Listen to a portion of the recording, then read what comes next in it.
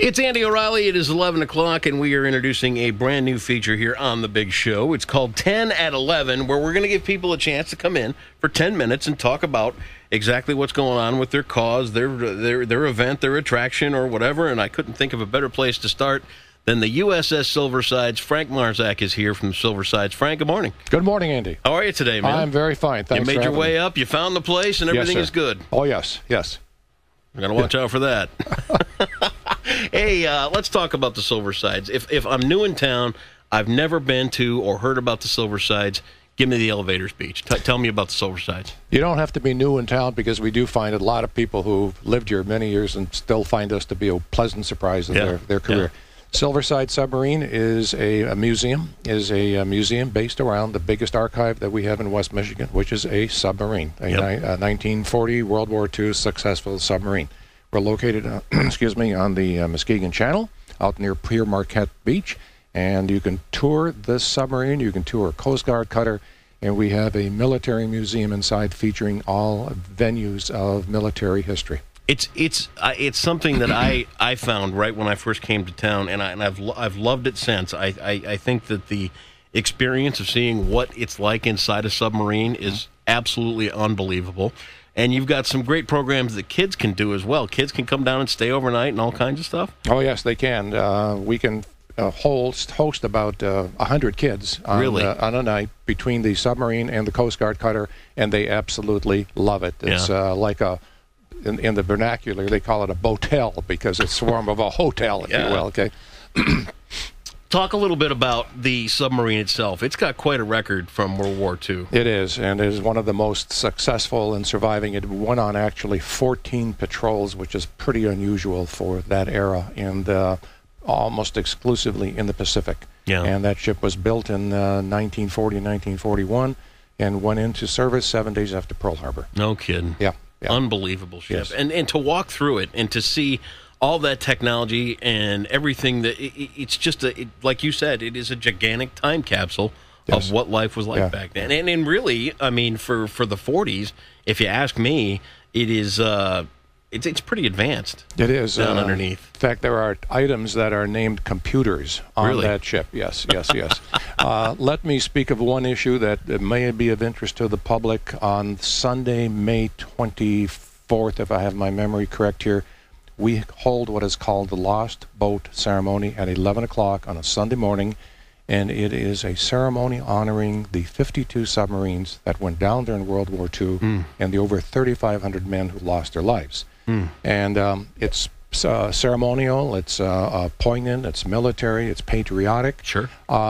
It ends with starting of the engines. 2 of the engines on that ship work, and when we start them, it's something else to see, hear, and smell. Yeah. Has it been taken out into Lake Michigan recently? I know it's done a couple of movies. It's been in movies, but when it goes out there, it has to be towed. There are no propellers on the submarine anymore. Right. I shouldn't tell that to the public, but that's the way it is. Well, okay? It's not going anywhere. They're not going down there to look, I can tell you that. That is correct. Because I've been to the channel, and as much fun as it is to feed the ducks and everything, I don't think I want to go for a swim. There you go. In the channel. It's cold.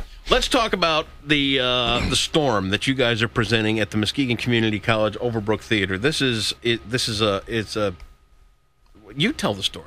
Storm. It's a fantastic video documentary about the Great Lakes. Okay. And I happened to see this documentary last September up in Traverse City during a Schooner Fest. The creator of this is actually a fellow who hails from Whitehall by the name of Rick Mixter, M-I-X-T-E-R. All right. He's a video documentary fellow, historical. He's done a number of things, and on this one, it is about the Great Lakes. So it involves history. It goes back into the 1600s, beginning with fierce storms that were documented, interestingly enough, back in that era, and many of the ships that sunk. So it goes from way back about 1650 up to the most not recent but significant, and that is the Fitzgearld that went down in I should 72? 73. 73. Somewhere 73. Back in yes, sir. Edmund Fitzgearld. Yeah. 75, excuse me. 75. 75? I think we both ought to get kicked out of Michigan for not knowing this. Yes, we should be. I did just see a great big thing on the Edmund Fitzgearld, though, on the Smithsonian Channel, and it's a huge part of Michigan history and shipping history. Absolutely is. Yeah. And this encompasses it all, and it talks. How many, just off the top of your head, how many shipwrecks are there known in the Great Lakes? Do you know? Hundreds, from what I have heard. And this documentary on Saturday night will mark and identify a number of them, including a number of them that went down in storms off the Muskegon Channel, the White Lake Channel, up in Pentwater. Rick Mixter takes these videos and he makes them relevant to the local area. Sure. So he modifies them. Let's talk about tickets. Is this is a ticketed event? It is a ticketed event. Okay. It is $20 general admission. That's nothing. $15 if you're a student or if you were a member of the museum. And this is a one show only. Really? Yeah, one show only. And so seating is somewhat limited, and I would urge anyone interested to get your tickets. Call in to either the Silversides. The number there is 755-1230. Okay. Or the Community College box office, 777-0324. What does the summer hold for the Silversides down there? What can we expect other than you got the Storm Show coming up here at the Overbrook Theater? Yeah. Any special things coming up in over the summer? In August, we will be featuring an exhibit about the Holocaust. Ooh. And those are some very, very, very tough times, tough times. And in fact, my son and I just came back from Poland, and we visited Auschwitz, and what a somber place that is. That's an understatement. But in the summer, of course, we now start getting the tourists from far and wide, international. The Lost Boat Ceremony begins the season for us. And the engines are on a cycle of starting throughout the summer. And if you go to our website, you can find out when that'll happen and be out there and enjoy the smoke and the smell. just in case those people in Wisconsin gets out of line, we've got the Silversides at the ready. And the ship is pointing towards.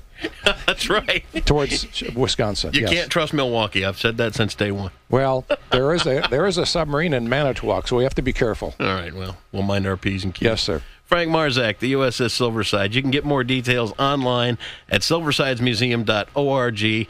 Again, the show is coming up on Saturday night, April 18th at the Overbrook Theater. Tickets 231-777-0324 or 755-1230. Frank, you know the way here. The door's open. You get anything going on at Silversides, we want to be a part of it. Very good. I'll be back. All right. Frank Marzak, everybody from the USS Silversides right here on the new 98.9 Real Gold Radio. Hey, you know what? You got 8 minutes out of 10. That's great. That's great. Frank, thanks for coming in, man. Here come Faces. It is on the new 98.9 Real Gold Radio.